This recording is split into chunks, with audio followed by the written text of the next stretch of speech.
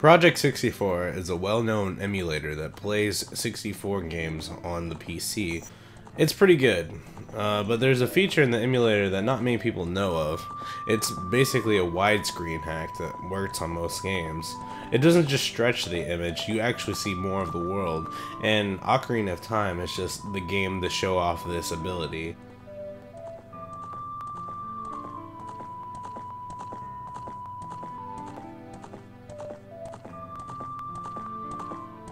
You've got some pop-up on the sides of the world where trees will come into focus in the front end, but it works pretty well. The HUD is all centered, and so you don't have to look to the sides of your monitors to see everything. It's very, very immersive, and it makes the Zelda experience much, much better.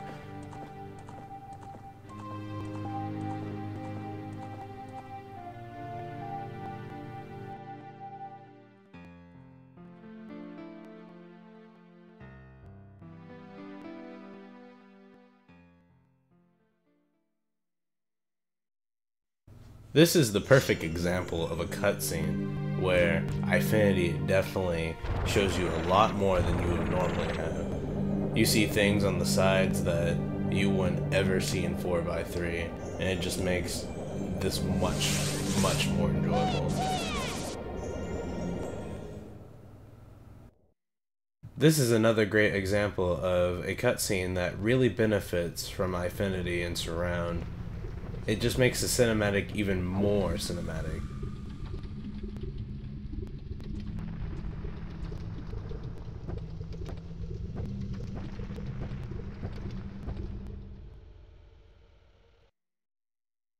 But here's the drawback to playing old 4x3 games on a setup like this.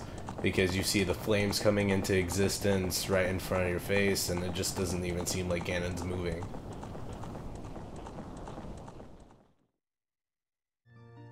I'm gonna go ahead and show you some gameplay.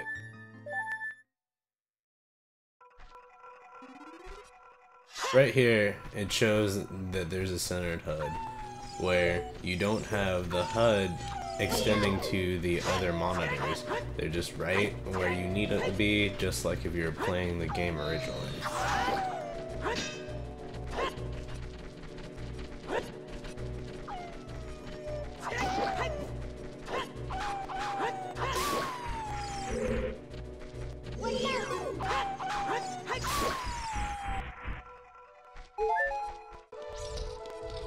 I thought this section right here would be a cool spot to show off where Infinity would really shine too. The spiral in the hallway just is kind of awesome.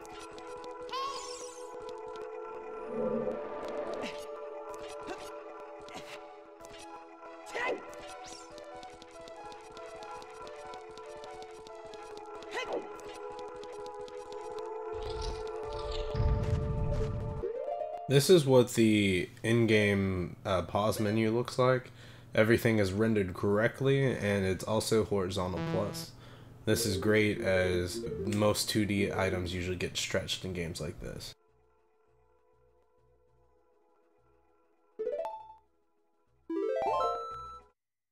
It's good to see that when there's transitions and those black lines go and squelch the screen at the top and bottom, that it happens to all the screens.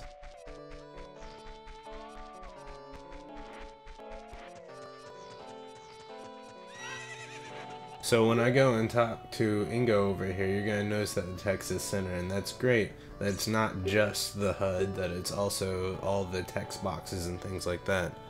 If it was stretched, then the game would lose a lot of immersion. On top of that, you'd have to back up and look at all of the monitors in order to read what was going on.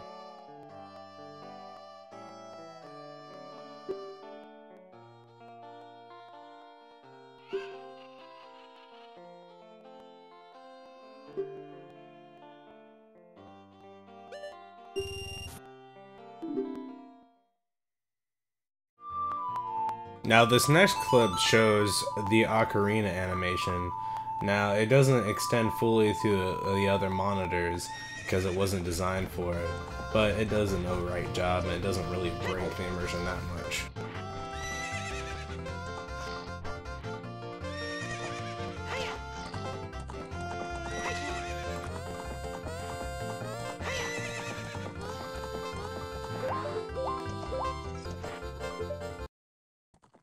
So if you're new to the Surround or iFandy land, this is one of the best games to start out with, because it works pretty much perfectly, and we've all played it before, but it adds so much more to the game.